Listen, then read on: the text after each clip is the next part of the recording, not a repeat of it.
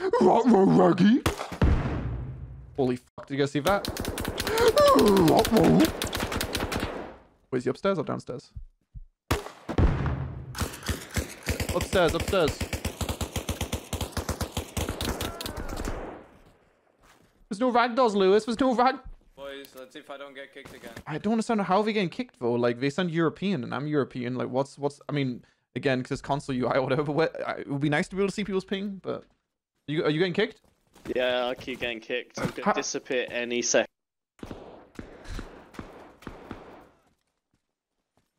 Okay, there's something wrong with the server. There's something seriously wrong with that server. I'm sorry. Yo, what's up, boys, and welcome back to another video. ARMA Reforger has almost been out for 2 weeks now, and since then, there have been pages upon pages, over 40 plus right now, pages on the ARMA Reforger workshop of mods. What I wanted to do today is condense all of those pages down into one short-ish video of the best mods.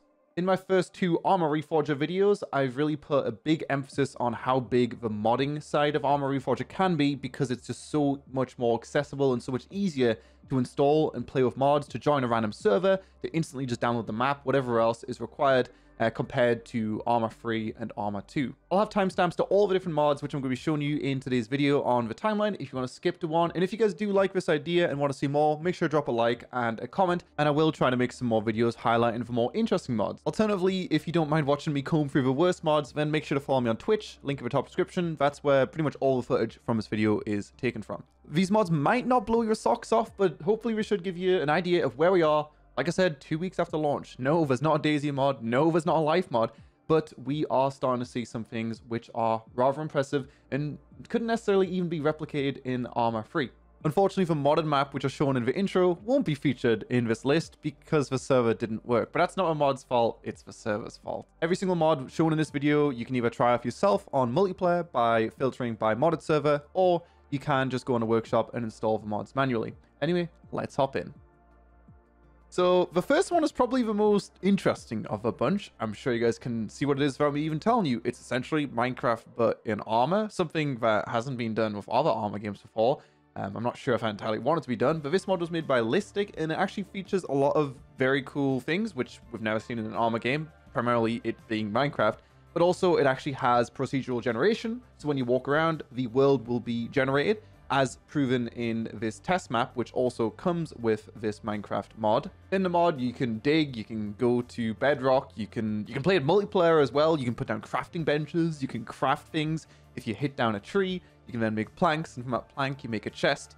That's actually about it. But regardless, mods like this are why I have so much excitement and so much hope for ARMA Reforger and Infusion as an engine to hold the future of these sandbox games, is because things like this can be created rather quickly and seamlessly. I still haven't really talked too much with modders, but it does seem like the modding tools with Reforger are just more flexible and nimble than what we've seen with previous ARMA games. Making something like this in ARMA 3 just seems to be not possible. Listic has some kind of obsession with making really weird and shit mods, so keep it up, Listic. I like them a lot. This one was definitely the shittest so far, though. Good job. Next on our list is a destruction mod. Something which a lot of people complained about so far with Reforger being out is that there's no building destruction. There's no destruction of any kind, really, in the entire game, other than like maybe running over some wooden fence. This mod changes that. According to a mod description, this technically isn't even a mod. It's more so just enabling something that's already there in the game. But still, at this point, it is a mod, so it's going to make it into the list. Maybe this feature in ARMA Reforger isn't something Bohemia want people to see right now, but it's still good to see as a proof of concept that we will be able to destroy the furniture. I'm assuming also being able to destroy the actual buildings themselves eventually as well.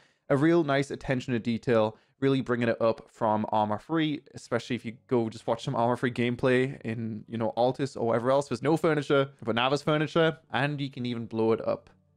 Next up is the most impressive weapon that I've seen so far. This is a Mark 18, which comes with an attachment for the Elkin Spectre DR 1-4 optical sight. Mark 18 is not only a very nice piece of modern weaponry, but also this sight just looks phenomenal with the 3D scopes that Reforger can achieve. I really feel like without seeing a scope like this, you don't really fully understand how good the 3D scopes are with the upgrade in Reforger.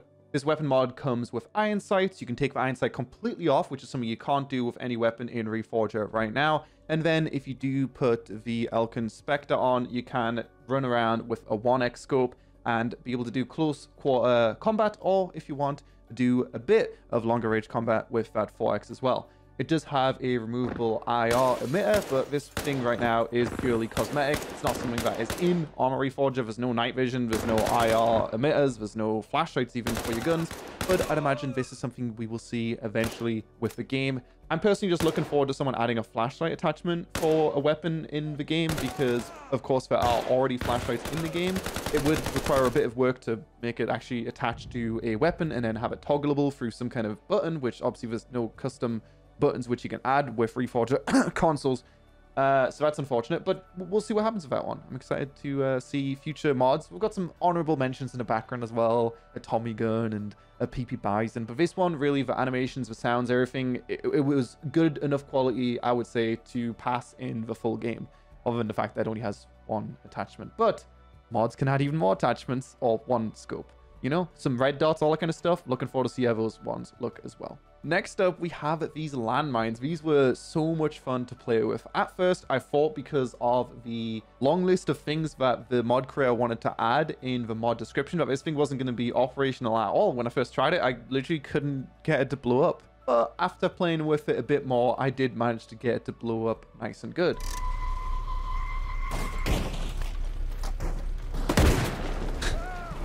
It works! It fucking works! It fucking works! The cool thing about this is simply there aren't landmines in the game. I don't actually know how he did this. Maybe there is some kind of code for it or something, because if you double click on the mine, you can change things like the amount of weight that needs to be on it to make it activate, the activation time, and I believe one more parameter, which I'll have on your screen right now. So I don't know how he did it. It's pretty impressive, considering there's no mines in the game. In fact, even looking at Arma 3, there are mines in that game, but I don't think they're anywhere near as cool as these ones for some reason.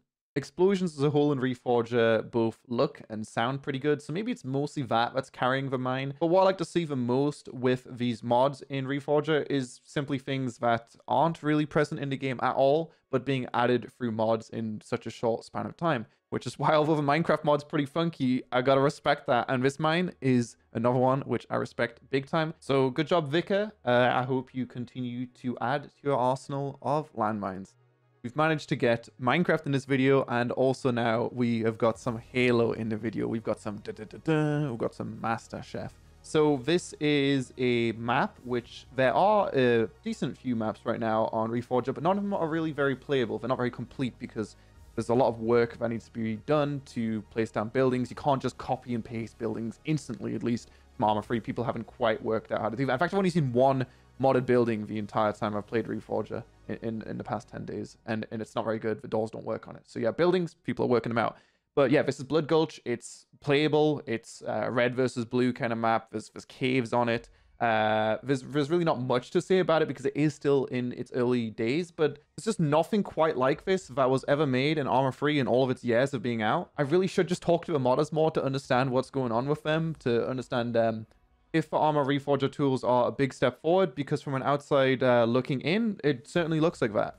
But yeah, really awesome to see. I love the Halo franchise. We did see quite a lot of Halo mods for Arma 3, and I'd imagine we're going to see some more for Reforger, not just Blood Gulch. The next one technically isn't a mod, but it's still something which is very modified versus the original Reforger experience, and it's probably the experience I recommend you guys try out the most because it's just so easy to jump in. Everyone understands it. It is Rush from Battlefield, but on Arma Reforger. You might notice a lot of things here where we just have other games, but in Arma. I enjoy seeing those things in Arma for some reason, so hopefully you guys do too. The reason I enjoy this game mode so much is because, well, Battlefield Rush is just a really fun game mode in my opinion. But on top of that, it obviously has VoIP, so you can mock your enemy while killing them if that's what you're into. That's not something you can do in Battlefield, but it also comes with a bunch of other bonuses which other mods, missions, whatever else don't have on Reforger right now, like a kill feed and also a kill sound, random time and weather being set each time the match resets. And I don't know who placed down all of the things for this game mode, but they really just made the most out of the Arma Reforger Everon world by bringing the player through some interesting points of interest. In fact, this massive factory building I had never seen in like 25 hours of playing Reforger until playing Reforger Rush, or whatever it's called. This is also a real testament to how many different buildings there are on the Everon map, because I'm still finding new buildings to this day. Although it's not like I've spent hours purely just looking around the map, it's still cool to be like, have I seen this map before? Versus on RR3 and also DayZ to a certain degree, it does feel like sometimes, oh, this city is just a copy and paste of another city. Essentially, that's how some of them do feel. They don't have their own unique vibes and feels like you will see on every single part of Everon. The last two mods I wanted to mention really quickly are the first two modded vehicles that I've seen. They're both really rough around the edges, but they look cool from the outside, terribly on the inside. They go very, very fast, and I'm just excited to see with the car physics in this game how things work when we have maybe like a racing map. I've seen someone do a time trial mod. I don't know if that's public, but I've seen someone upload that on YouTube. Looks awesome. I think modded vehicles are going to be awesome in Reforger and ARMA 4. You guys need to try out those vehicles firsthand and realize how much of an upgrade, at least they seem right now, versus what we have on previous ARMA games. Anyway, gonna wrap up this video here again because I'm trying to make videos which just are not as long, because 40 minutes is a good time to fall asleep in. Anyway, hope you guys did enjoy the video. Again, if you want to see some more like this, leave a like, leave a comment, and if there's any mods you want me to check out which I might have missed, then leave a comment. Or if you're a mod creator and you want to share some knowledge about mods and stuff, I'd love to hear from you as well. Anyway, I'll see you guys next time. Peace.